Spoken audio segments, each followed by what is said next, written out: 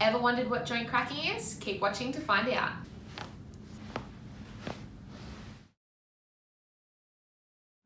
What is that clicking and popping sound that you get when you separate or bend your joints in a certain way? Each synovial joint or moving joint is filled with a thick egg white-like substance. And what happens in a joint when you separate it or bend it a certain way, you cause an opening of these joint surfaces, which causes a decreased pressure inside the joint.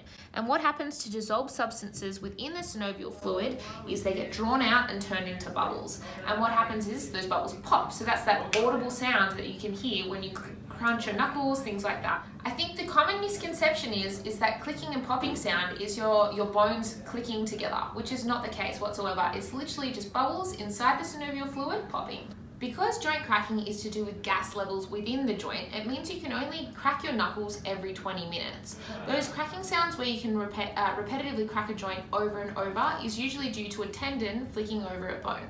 This is a common technique used by osteopaths and chiropractors, and they use it in a way to specifically address certain segments restrictions. What happens when you get that clicking or popping sound is you get a disengagement of those joint surfaces, and osteopaths and chiropractors use this to their advantage to try and correct any poor positioning, improve your range of motion and your pain at that area. For more information about the risks and benefits and the myths associated with joint cracking, check out the link in the box below.